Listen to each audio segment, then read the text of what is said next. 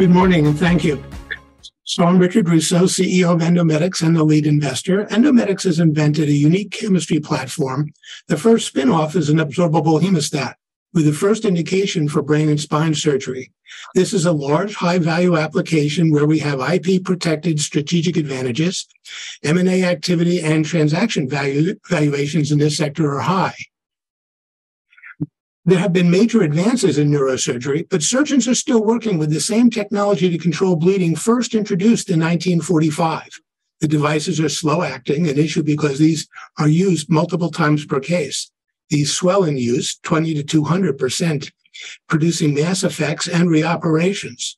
The devices are opaque, not allowing real-time verification of effectiveness.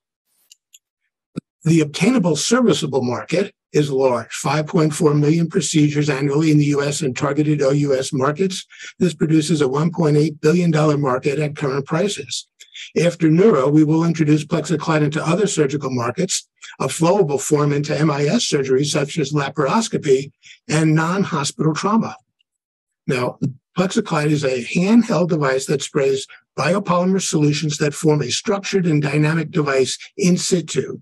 The unique and patented mechanisms of action provide hemostasis in about 20 seconds, 30 times faster than the standard of care, without requiring the use of tedious manual compression or drugs.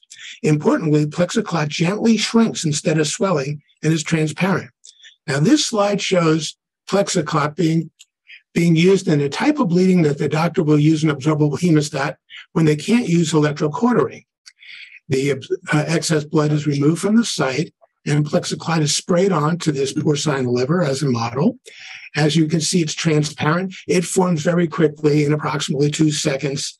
The blood turns dark as the clot forms, and it is effective in about 15 seconds in this situation, 19 seconds in the overall trial.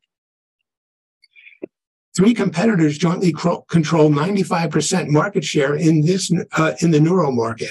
All 3 devices are based on the same legacy technology and are slow-acting, swell-in use, are opaque, and require manual compression and drugs for efficacy. We use a small internal team surrounded by a constellation of world-class subject matter experts. I'm a veteran of 2 prior startups with exits with strong regulatory experience. Piyush Modek, our VP of R&D, is an accomplished biomaterial scientist who led the creation of the technology, working with consultants such as Mike Jaffe, past chair of the polymer section of the American Chemical Society. We've tested Plexiclide in 3 animal trials in the model preferred by FDA, obtained 10 issued patents, and have an agreement with the U.S. Army for battlefield application. According to Silicon Valley Bank, most Class 3 devices are required prior to final FDA approval. Here's a partial list of such exits provided by SVB as a courtesy. This is our timeline as we drive toward our first major exit opportunity for Endomedix. This slide presents our base case pro forma plan for Plexiclide in neurosurgery only. And we are closing our seed round of $4.2 million, offering preferred stock and with a 10% warrant coverage at a $7 million pre-money valuation.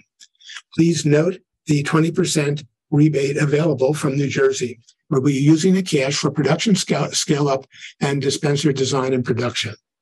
My details for contact are on the right-hand side, and I hope to hear from you.